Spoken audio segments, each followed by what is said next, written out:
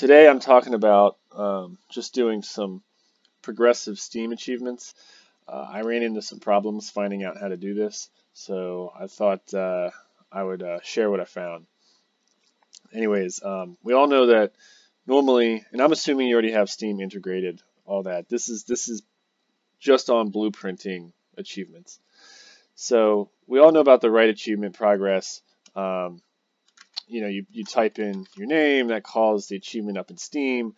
Now, where I ran into problems is I thought progress was like if I put 25 in here, oh, it's 25% of the progress, and I just had to add to that. This is binary. This is either 0 or 1. It either like ticks and calls the achievement, and it's a one and done.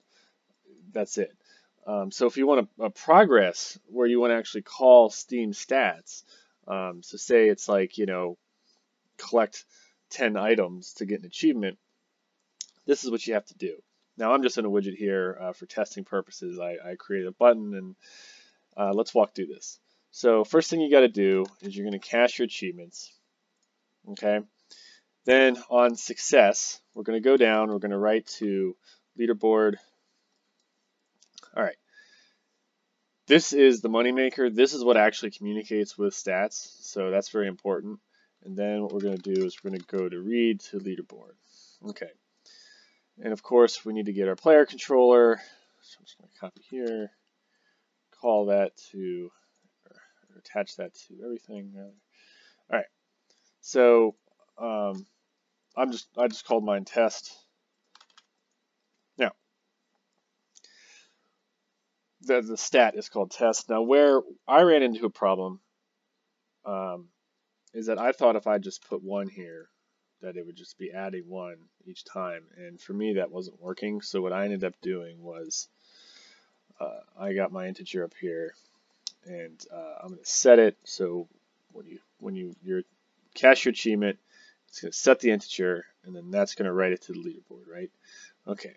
So what we got to do is we want to add. So what I'm going to do is I'm going to bring down my integer. All right. So what's going to happen? We're going to add plus integer, connect that to the set.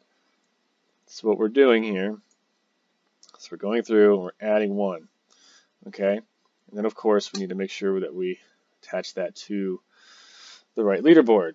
Okay, so that's adding 1, and that's it. And this you just, bring that off to whatever you want your achievement to trigger. Okay. Now, just one more thing to note. Notice that we just have the stat name here. We don't have the achievement name anywhere.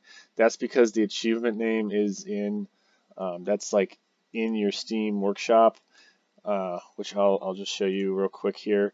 So these are my stats. You'll notice that I just have test_test. I'm actually putting the name twice because what we have is test, and then we're reading to test. So that's kind of tricky. Then we come down here to achievements, and you'll see that for my test here, I've got the stat right here. So I'm calling that stat, and that's really all there is to it. You'll see here that it worked. I tested it and it worked. I was able to call it. I know it can be very frustrating trying to figure something out, and there just wasn't much on this. So happy developing. Bye, guys.